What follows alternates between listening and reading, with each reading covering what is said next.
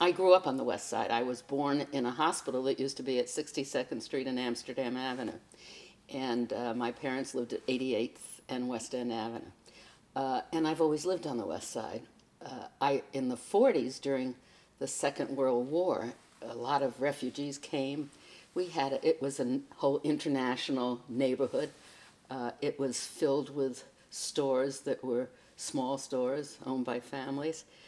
It had everybody in it. East of Broadway were Irish and Italians, and west of Broadway were most of the Jewish families and a lot of the people who'd come from Europe. And it was just a glorious place. It was always filled with activity and everything. Since I've grown up, it's still pretty much got that same character, because now you can't walk down the street without seeing people from all over, dressed all ways, noisy, chattering in a million different languages. When I go to the East Side, it always makes me nervous. And I realized the other day, a friend of mine is moving to New York, and they're a little younger than we are, and I kept telling her she's got to move to the West Side. And she said, well, daughter says the East Side, Carnegie Hill. I said, oh, it's so boring. Then I realized that's the kind of place she wants to be that I would never be happy in. It's a glorious spot.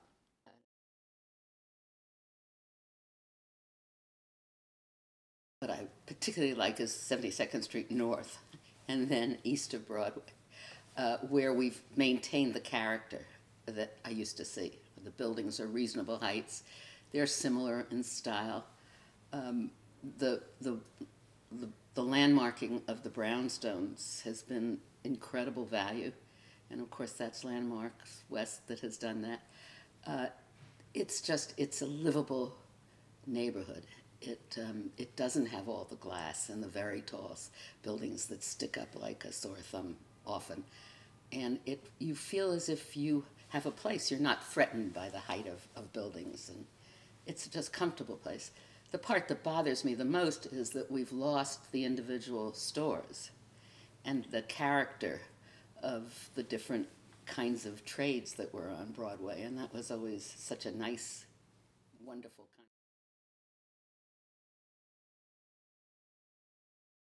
From grade school on, we were always involved in our neighborhood. And I went to PS 166, which now has next to it a wonderful playground, thanks to Arlene Simon and Landmarks West. We didn't have that playground, but we still had places, and we had the stables across the street. But we were always interested in the politics in the community. In Joan of Arc Junior High School, we had a wonderful professor, Herbert Eben, who I've always loved, and he came to City Hall when I was elected to the council. Who started an organization called Youth Builders. It was an organization that Eleanor Roosevelt actually started. And it was an extension of civics, which is another important thing, is that we have no civics classes in school anymore. So people don't grow up with that sense of understanding the government and what makes it work. But we did, and we would go to town hall, meeting of the air when they had forums, and we wrote letters, and we did all that thing, and that was an extension that went right up through high school, and then I went to college on the West Side also. That was a different era and a different place, but it's the tradition, I think, of the West Side, the politics. So my parents were part of an organization with Ruth Messenger's parents. It was called, I think, the West Side Schools Community Council, and they talked about after-school activities and all those different things. So I always knew about it. I didn't join the community board until we moved to 75 Central Park West, and Arlene Simon said, you should go on the community board. And then I must have voted some way she didn't like this, and then she didn't talk to me for 3 years. But other than that, it was all terrific. So the community board is an interesting experiment in democracy. I agree with it sometimes, and I don't like the process other times. But it does allow some kind of participation in what's happening in your neighborhood. So it was just a natural extension when Ruth ran for borough president. And by this time I was married to this Irishman, and I had stopped working, and I decided to run. And I never forgot where I came from, and I think that tradition has always been so important. It's a joke almost. Years ago, I worked for Robert Kennedy as a volunteer. And people used to say, well, she's from the West Side, West Side. And then during his campaign, I got a call from somebody in California, because he had told that man to call me, because that guy had said, we're losing the west side of Los Angeles. And he said, call Ronnie Eldridge. She's always saying that about the west side of Manhattan. Then when I went to work for Cuomo, Mario Cuomo, in the state government, and I had a different perspective about things, they'd say, oh, she's from, New York City, west side. And then in the city council, they really thought I was crazy. But it was just, they've detached the west side. They don't think that we're normal human beings for some reason.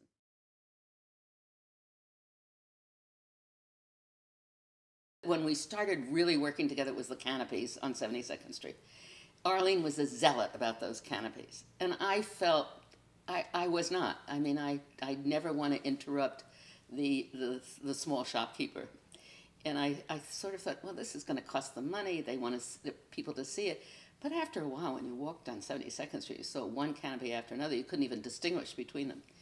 And Arlene and I came together on that project. And it was a stupendous project. And we worked together incredibly well. And it wasn't just Arlene. It was the architects that she brought from Landmarks West and her contacts within the government. So we were very proud of that project. And the planting of the trees and the different lampposts and things like that. So that was a terrific project that we worked on together.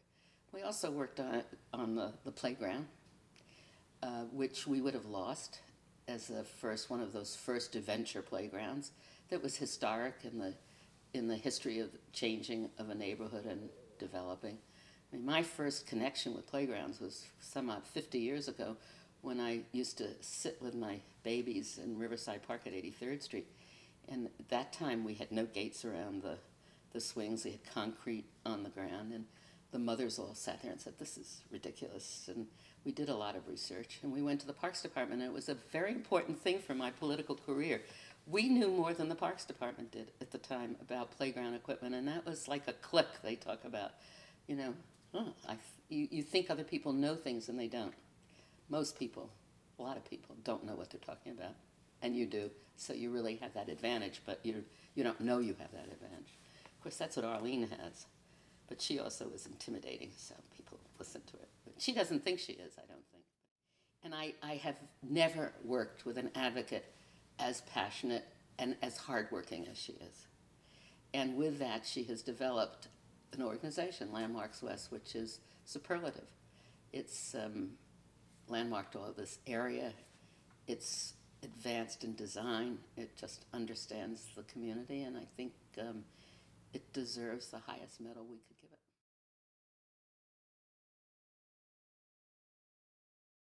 it. The thing that made that project work so well on 72nd Street was amazing to me, and that was bringing along the store owners and the store keepers. And Arlene did that. She had the best relationships with these people in the stores and the owners of the property. And we had breakfasts with them and talked about it with them, and helped them if they had to change the front of their building. And I think that services, they trusted the project, and they were fully cooperative. I think we had only one building, basically, that was very difficult with us.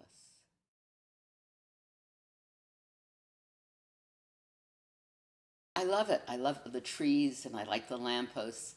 And I sort of feel when I go into a store, I want them to know that I helped with this project, but I don't tell them. It's all right.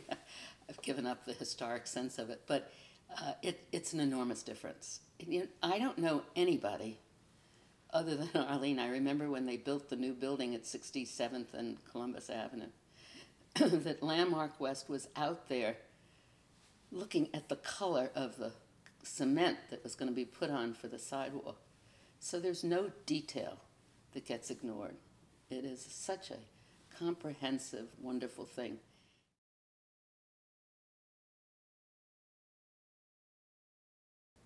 The city needs to pay attention to the neighborhoods of the city. I worry sometimes that it doesn't pay enough attention to Manhattan, to this part of Midtown Manhattan. They think that everybody's got a lot of money, they can do it themselves. But we need those parks, and we need the green, and we need the trees, and we need the curbs to look kept and not, stuff. We need the sidewalks to be straight, and we need to protect these buildings. And so if we don't keep it that way, we'll lose the whole character, and eventually the city will just be, or Manhattan will be eroded. I mean, I just think that that's what makes the city, are all the different people who live here and the different qualities of the different neighborhoods. And since this has a special quality, it's exceptionally important.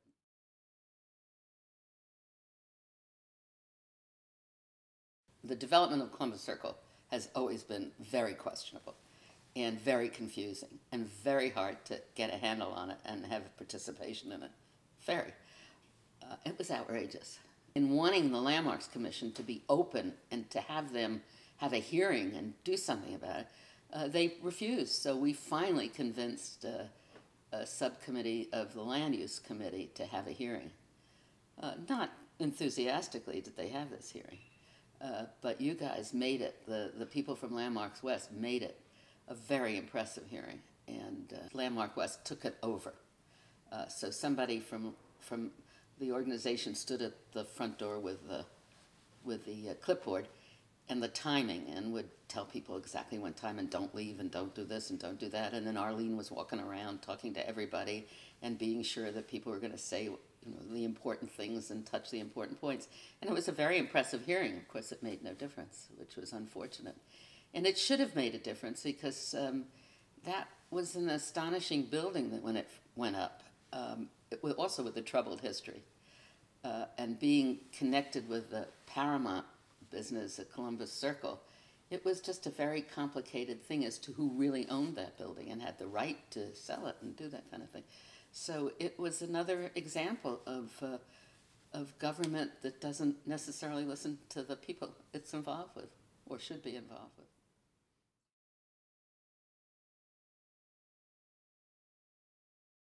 The value of the council hearing and emphasizing that the Landmarks Commission didn't have a hearing lasted for a long time. The displeasure of the public at the fact that there was no hearing. So it delayed the whole process of taking the building down long enough that it basically changed the process. I think every time you stand up for something you really believe in, you make a difference. Because you give, not only do you sometimes are successful, but other times you give other people the courage to do the same thing on the issues they're interested in. And that's very important, and that's what Landmark West has always done.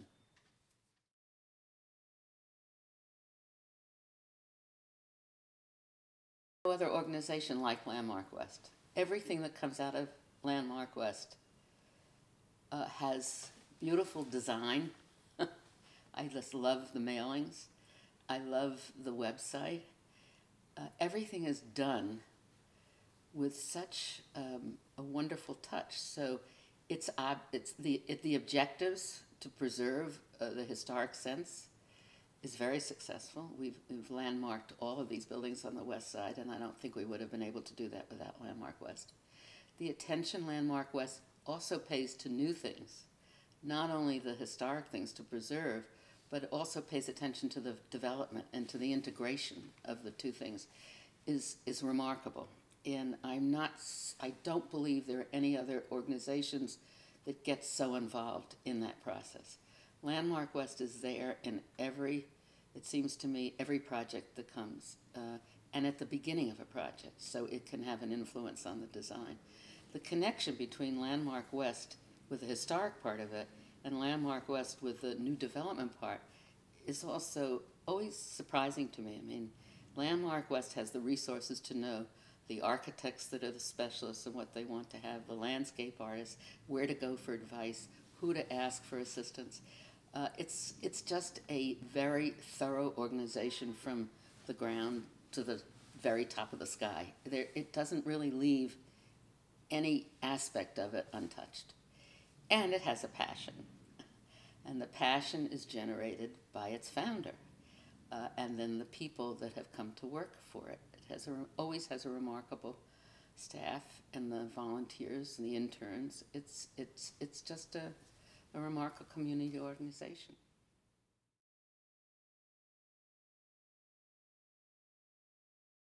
Because they're the tradition, we want them to uphold. It's important that kids understand the value of the character of a neighborhood and work to preserve it. And that's not necessarily to stop all development, but to integrate the development and the traditional part of it. And if the kids don't learn it, that when they get to be adults, they're not going to protect it. So we need to continue that incredible passion of protecting your neighborhood and realizing the value of all the landmarks and things in it.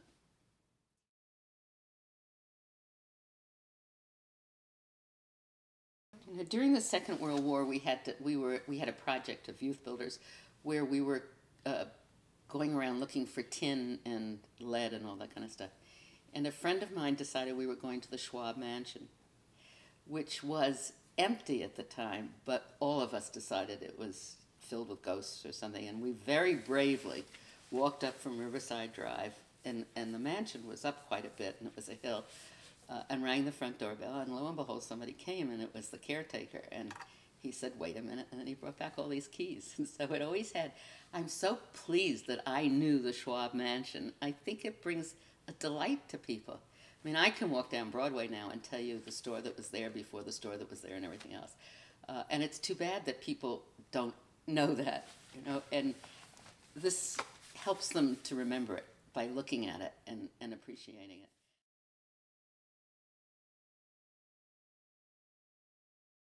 Yeah, well, not only does Landmark West work with city agencies and worry about development and work with developers, they have a very smart political instinct, and all the politicians are afraid of them, the elected officials. And before they get to be elected officials, everybody knows that they have to go to Landmark West. And whether there are as many people involved in Landmark West as we are led to believe or not, it is a necessary visit and conversation. And it's great because it makes that person, first of all, they have to get prepared. I mean, hopefully they do get prepared. Sometimes I guess they're not prepared. But they have to begin to try to understand what it means, landmarking. And then they're basically forced to make a commitment. and then they're kept to that commitment. So this is organization, in its great wealth of depth, you know, has also touched that political world, which is a very necessary part of it. I can't think of any part of what you need to keep a community going that Landmark West has not been involved